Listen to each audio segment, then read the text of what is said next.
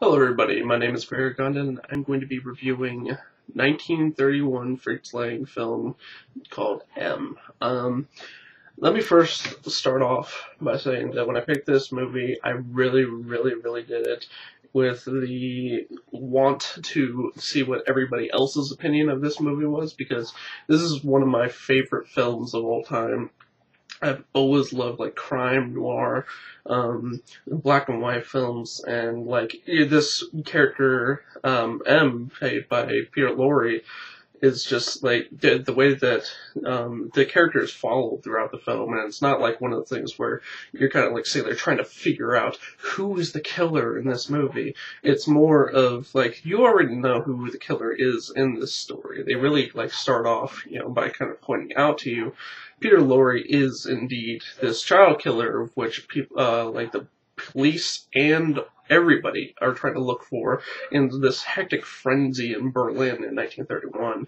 And what's really cool about that is that, like, just following this character and getting to see his habits, like see how he hunts his prey, it's almost unseen. It's really it's an awesome way of approaching the film.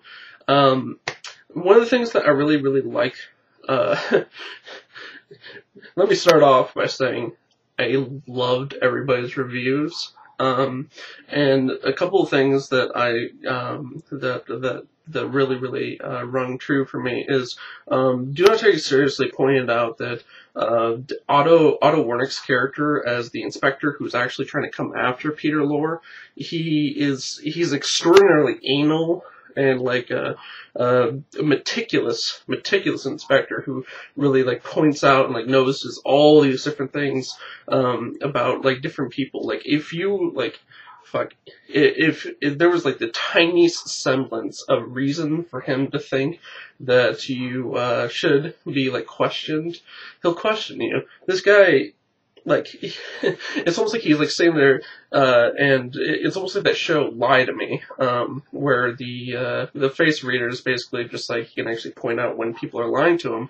This Otto Warnick character, as the inspector, is just he's really intense. And why I liked that Do Not Take It Seriously brought that up is because before I listened to her interpretation of Otto Warnick, I really was not giving too much respect or regard to the police in the movie. It kind of like the police seem almost like hopeless. There's this overlying hopeless feeling that they're not going to be able to find this guy. They keep on bringing up the different inspectors that they don't think they're going to find this character, and it really sets up this awful, hopeless feeling that even though they have this character, Otto Warnick, he's really good. He's a really good inspector character, that it sets up this really intense feeling that they're not going to be able to get this creepy guy who is kidnapping, or not, well, he's not even kidnapping,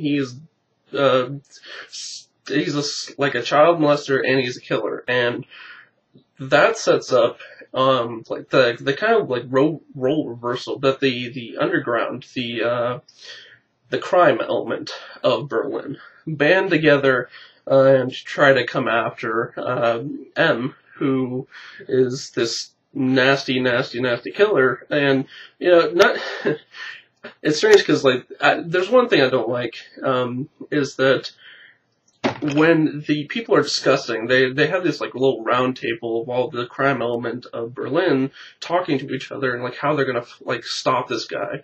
It seems like they're more motivated by the fact that the police are getting really paranoid and they're getting helpless. This hopelessness that's in them is like causing them to basically like follow up the slightest lead of who this random child molester and killer is, and they end up raiding all of their businesses. Basically, it seems like the way that Fritz Lang set up the story is that it's like they seem to be more motivated by business than morality. At the same time, not to say that that's by the end of the movie, there's a lot more to it. There's this kind of the one of the gang leaders, like, I'm going to spoil quite a bit right now, but the gang leader that actually does, that's kind of like the runner of the show. When they're saying that, and they found Peter Lorre's character, they found M, the killer. He brings out like all of this like kind of like pent up rage and anger towards basically what they see as a monster, killer of children who can't be stopped, and that's kind of like, it's a very one-sided, like, when they go into it, when they capture Peter Lorre, and they're like all, like, basically the entire crime element of Berlin is kind of like crashing down upon him, you know, there's this awesome speech of which every single person on this channel has talked about, where Peter Lorre is simply saying that I'm compelled to do this. It's almost like, wait, stop. This goes from being an extraordinarily simplistic film in which there is just like, this guy's evil, we gotta stop him. Peter Lorre comes out with this speech about how he's compelled to do what he does. He's not a monster, he's a human being, he is but if he can't stop doing this, and he actually draws a connection between him and the rest of the mob, in that he says that it feels like there's a shadow that's following himself. That's really cool. It feels like he's like, he's compelled to do this, but after he's done it, he's horrified by what he's done, because he reads the papers and he finds out like what he's done, and it's just like, whoa, it's mind blowing to him. And like, that speech is so important because it feels like there's this like landslide that is just like, there's only like one possible outcome, and then bam, Peter Lorre knocks it out of the fucking park with a speech that really like makes you stop your like train of thought and just be quiet and listen to the possibility that this guy is a lot more than he seems. Now, the one inconsistency I have with this film, Lucia Minigui brought up a good point, in that, Peter Lorre's character, he looks kind of like a cartoon, and that he could like attract children because he's like, you know, kind of cartoonish, he's fat, he's, you know, he bulgy eyes and all of that, but on the that reigns extraordinarily true. He does look like a cartoon. It's a fucking brilliant analyzation of what he looks like. But to me, another inconsistency is that all the police are cracking down and like finding all these different possible suspects. And right there in the middle of the crowd is Peter Lorre, who is probably visually one of the scariest looking fuckers you've ever seen. Like, he's got these bulged out eyes, and he's just like, if he entered a room and like there was something in the paper saying that someone was killed, it's just like, you know, I think it's gonna be that guy. I mean, no offense, like, it's such a shallow thing for me to say, but Peter Lorre's fucking scary looking. He's really scary looking, and to me, it seems like an inconsistency that, yeah, it's so fucking rotten. I feel rotten saying this. It's an inconsistency that he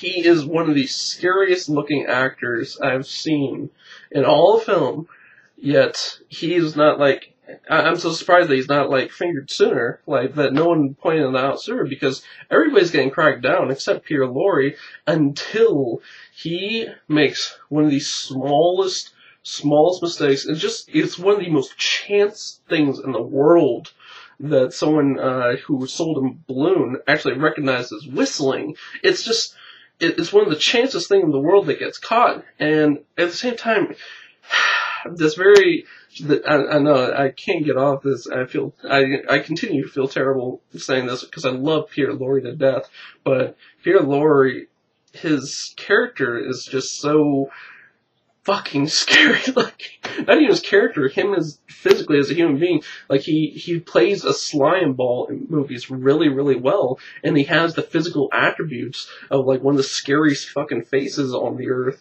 to actually pull that off. And I just thought it was kind of an inconsistency that like they didn't point it out sooner. Regardless of that, though, this film, you'll draw a billion parallels, like, to all these different movies. Fuck, like, when I was watching it, I was, like, thinking to myself, the crime element in this actually kind of reminds me of The Dark Knight and how they were, like, trying to find the vigilante Batman. You know, of course, like, the vigilante in this case would be M, it would be Peter Lorre, the child killer rapist, but at the same time, this crime element trying to come after him. It just, like, these cool parallels between all these different movies from different genres, like, though they are both kind of, yeah, they're both crime movies, even though it is a superhero movie.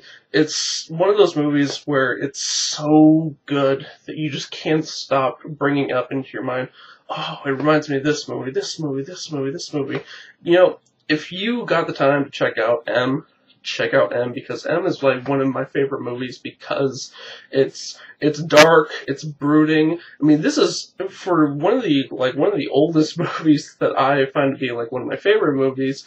It's also one of the most intensely scary. It's a scary, very. I'm not going to say that this is a violent movie because, as Do Not Take It Seriously brought up, you never get to see any of the violence that's happening on screen. All you can do is get to hear about it, which actually gives you like a sort of like a tension, like, oh god, you know, it's making you think more and more about what's possibly happening behind the scenes.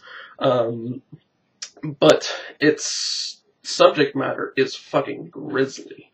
This is a really, really, really dark movie, and if you get the chance, see this movie because it is fucking awesome. I loved all of your guys' reviews. 2 huge thumbs up for everybody's review. I actually, like, I feel weird saying this, but this was me more trying to, like, see everybody else's review because I was excited. I was like a little kid in front of a candy store. Hopefully Peter Lorre was not outside that candy store too, but I was more excited to, like, find out what people thought about this movie because it's film going heaven. Yeah. 1931 movie. Fucking awesome. 2 huge thumbs up. Go check it out. Peace.